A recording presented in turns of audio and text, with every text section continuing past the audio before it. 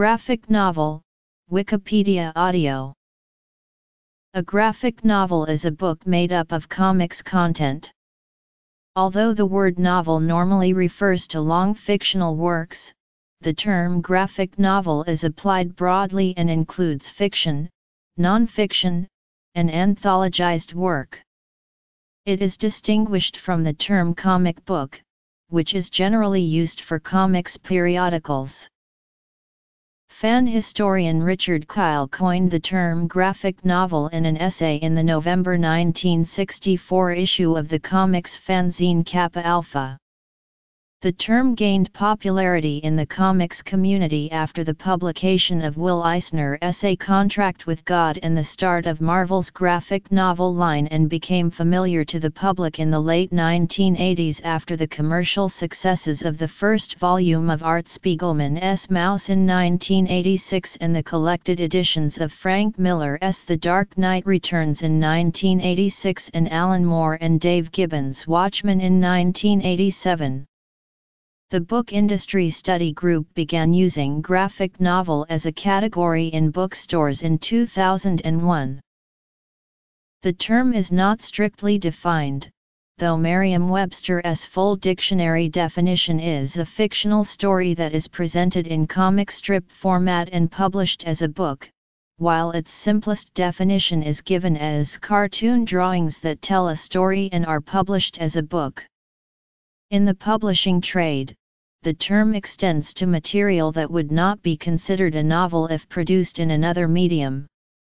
Collections of comic books that do not form a continuous story, anthologies, or collections of loosely related pieces, and even non-fiction are stocked by libraries and bookstores as graphic novels.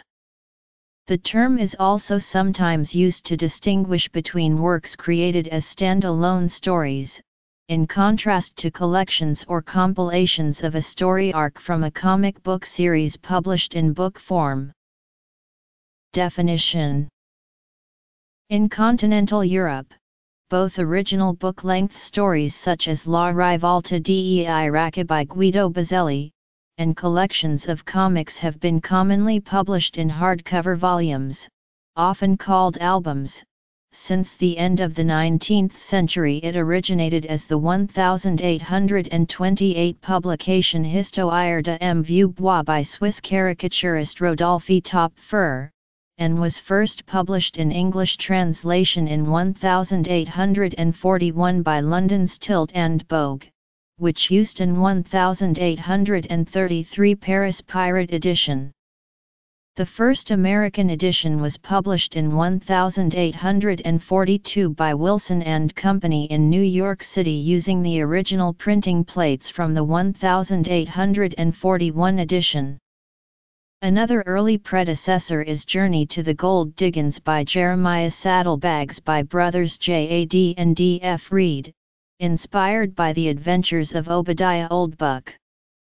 In 1894, Karen Dieck broached the idea of a drawn novel in a letter to the newspaper Le Figaro and started work on a 360-page wordless book.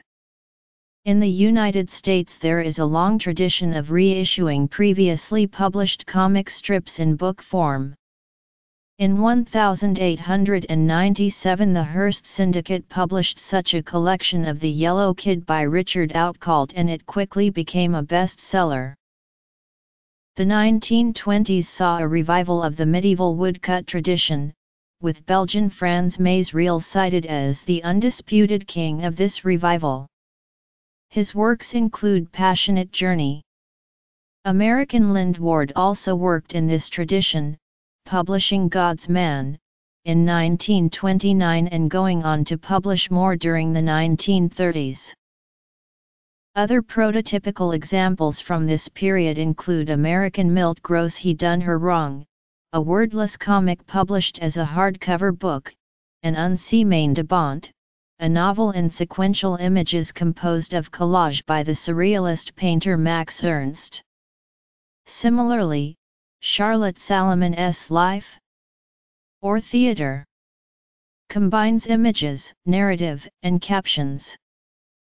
The 1940s saw the launching of Classics Illustrated, a comic book series that primarily adapted notable, public domain novels into stand-alone comic books for young readers. In 1947, Fawcett Comics published comics novel number 1, Anarcho, Dictator of Death, a 52-page comic dedicated to one story. In 1950, St. John Publications produced the digest-sized, adult-oriented picture novel It Rhymes with Lust, a film noir-influenced slice of Steel Town life starring a scheming, manipulative redhead named Rust. Touted as an original full-length novel on its cover, the 128-page digest by pseudonymous writer Drake Waller, penciler Matt Baker and inker Ray Osrin proved successful enough to lead to an unrelated second picture novel, The Case of the Winking Buddha by pulp novelist Manning Lee Stokes and illustrator Charles Ropp. Presaging Will Eisner's multiple-story graphic novel A Contract with God, cartoonist Harvey Kurtzman wrote and drew the 4-story mass-market paperback Harvey Kurtzman's Jungle Book, published in 1959. By the late 1960s, American comic book creators were becoming more adventurous with the form. Gil Kane and Archie Goodwin self-published a 40-page, magazine-format comics novel, His Name Is Savage. In 1968, the same year, Marvel Comics published 2 issues of The Spectacular Spider-Man in a similar format. Columnist and comic book writer Stephen Grant also argues that Stan Lee and Steve Ditko's Doctor Strange story in Strange Tales No. 130-146, although published serially from 1965-1966, is the first American graphic novel.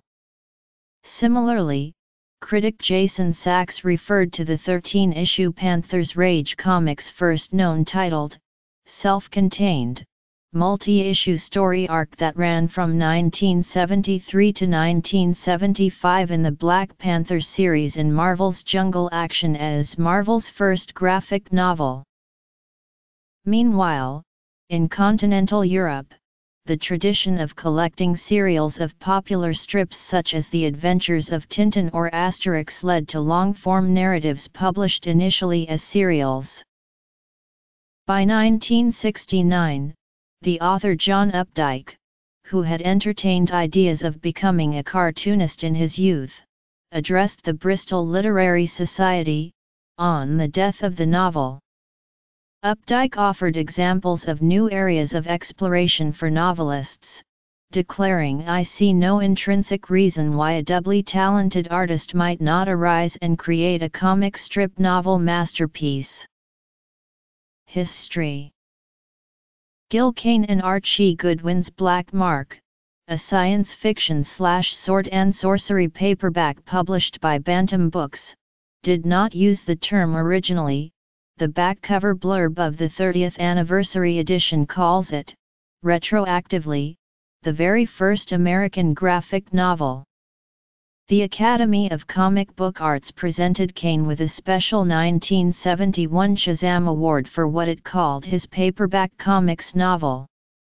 Whatever the nomenclature, Black Mark is a 119-page story of comic book art, with captions and word balloons, published in a traditional book format. It is also the first with an original heroic adventure character conceived expressly for this form. European creators were also experimenting with the longer narrative in comics form.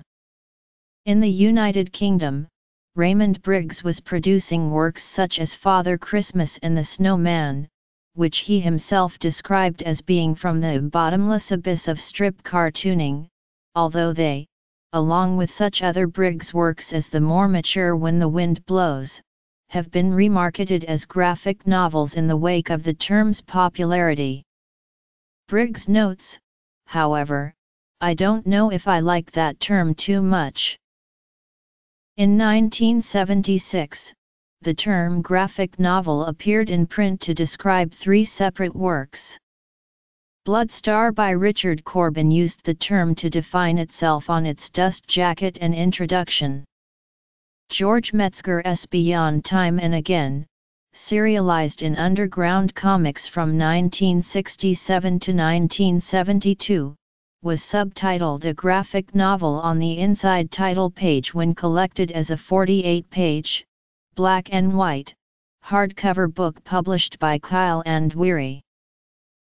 The digest-sized Chandler, Red Tide by Jim Steranko, designed to be sold on newsstands, used the term graphic novel in its introduction and a visual novel on its cover, although Chandler is more commonly considered an illustrated novel than a work of comics. The following year, Terry Nantier, who had spent his teenage years living in Paris, returned to the United States and formed Flying Buttress Publications, later to incorporate as NBM Publishing, and published Racket Rumba, a 50-page spoof of the noir, detective genre, written and drawn by the single-name French artist Loro. Nantier followed this with Inky Bilal's The Call of the Stars. The company marketed these works as graphic albums. The first 6 issues of writer-artist Jack Katz's 1974 Comics and Comics County series The First Kingdom were collected as a trade paperback, which described itself as the first graphic novel. Issues of the comic had described themselves as graphic prose, or simply as a novel. Similarly, Saber, Slow Fate of an Endangered Species by writer Don McGregor and artist Paul Gulissa, the first graphic novel sold in the newly created direct market of United States comic book shops, was called a graphic album by the author in interviews, though the publisher dubbed it a comic novel on its credits page. Graphic album was also the term used the following year by Gene Day for his hardcover short story collection Future Day. 1920s to 1960s. Modern era. Another early graphic novel, though it carried no self-description, was The Silver Surfer, by Marvel Comics Stan Lee and Jack Kirby. Significantly, this was published by a traditional book publisher and distributed through bookstores, as was cartoonist Jules Pfeiffer's Tantrum, described on its dust jacket as a novel in pictures. First self-proclaimed graphic novels, 1976–1978. Adoption of the term. European adoption of the term. Criticism of the term. Hyperbolic descriptions of longer comic books as novels appear on covers as early as the 1940s. Early issues of DC Comics All Flash Quarterly, for example, described their contents as novel-length stories and full-length 4-chapter novels. In its earliest known citation, comic book reviewer Richard Kyle used the term graphic novel in Kappa Alpha No. 2, a newsletter published by the Comic Amateur Press Alliance, and again in an article in Bill Spicer's magazine Fantasy Illustrated No. 5. Kyle, inspired by European and East Asian graphic albums, used the label to designate comics of an artistically serious sort. Following this, Spicer, with Kyle's acknowledgement, edited and published a periodical titled Graphic Story Magazine in the fall of 1967. The Sinister House of Secret Love No. 2, one of DC Comics' line of extra-length, 48-page comics, specifically used the phrase "a graphic novel of Gothic terror" on its cover. In response to criticism regarding the content of comic books, and to the establishment of the industry's self-censorship Comics Code Authority, an underground alternative comics movement was created. Footnotes. The term graphic novel began to grow in popularity months after it appeared on the cover of the trade paperback edition of Will Eisner's A Contract with God and Other Tenement Stories. This collection of short stories was a mature, complex work focusing on the lives of ordinary people in the real world based on Eisner's own experiences. The term graphic novel was intended to distinguish it from the traditional serialized nature of comic books, with which it shared a storytelling medium.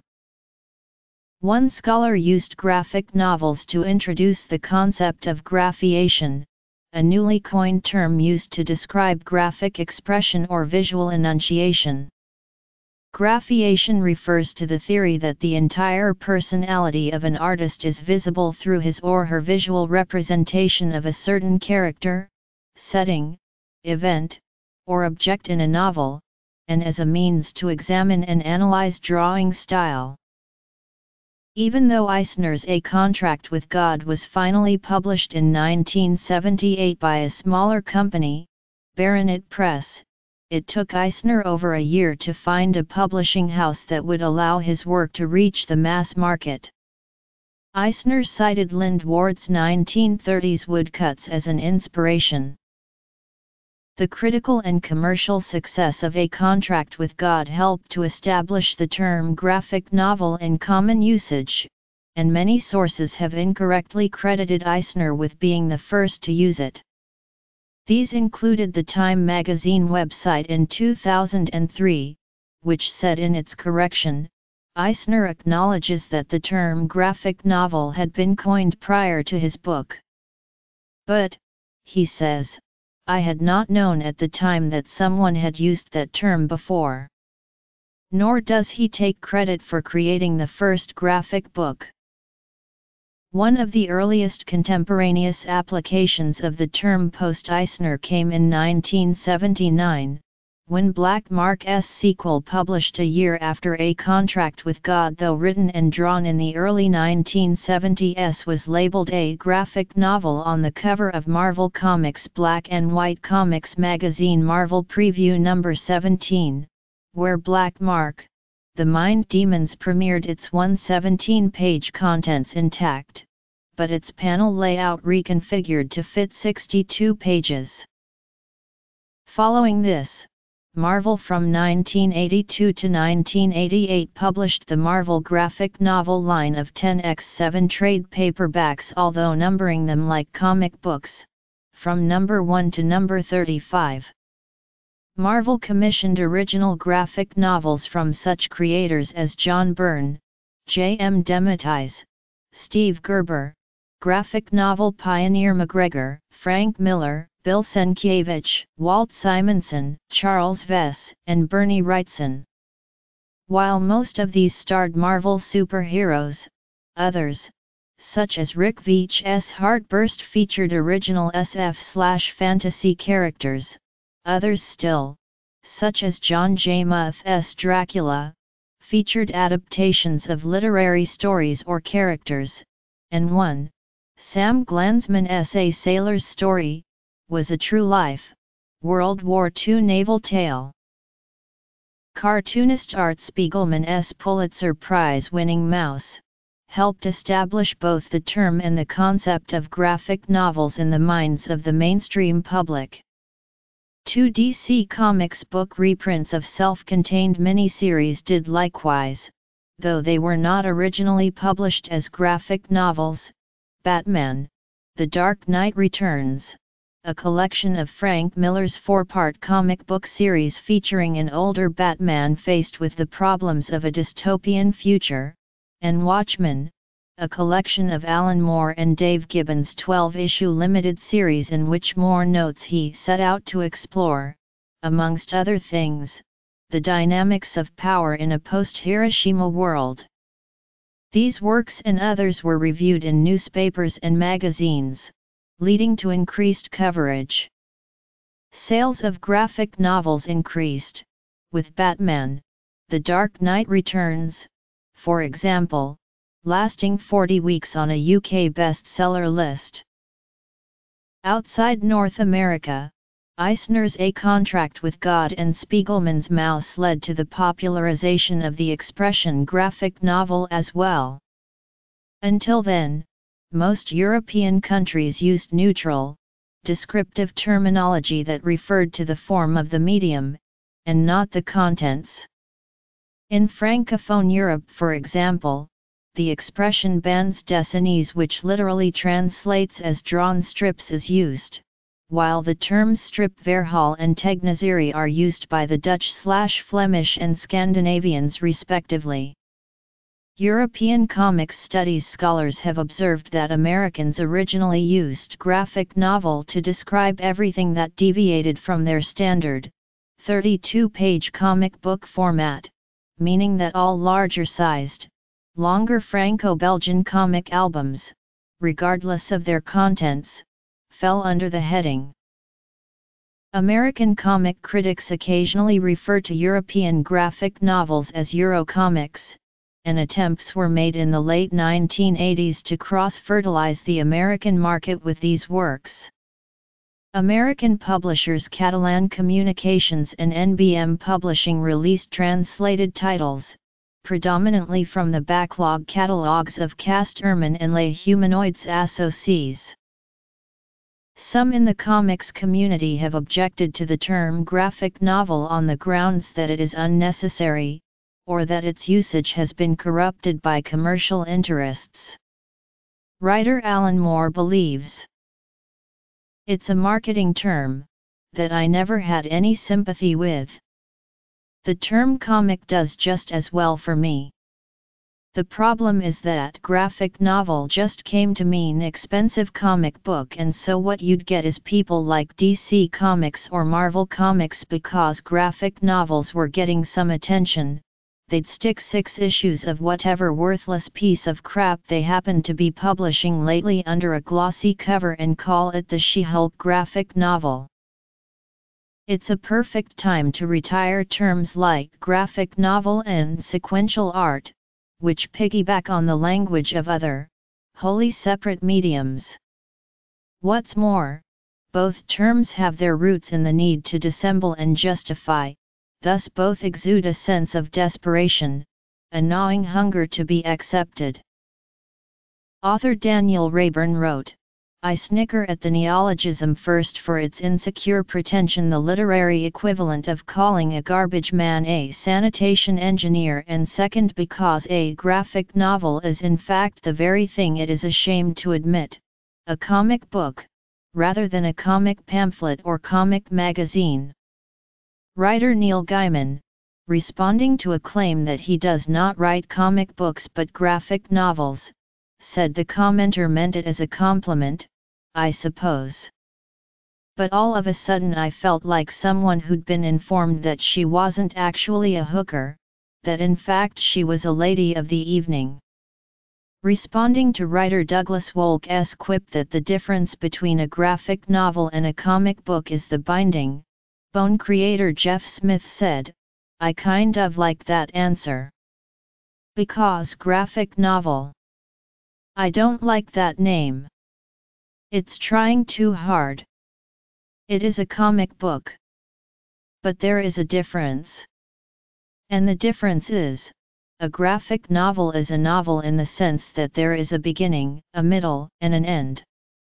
The Times writer Giles Coren said, "To call them graphic novels is to presume that the novel is in some way higher than the Carmiab work, and that only by being thought of as a sort of novel can it be understood as an art form." Some alternative cartoonists have coined their own terms to describe extended comics narratives.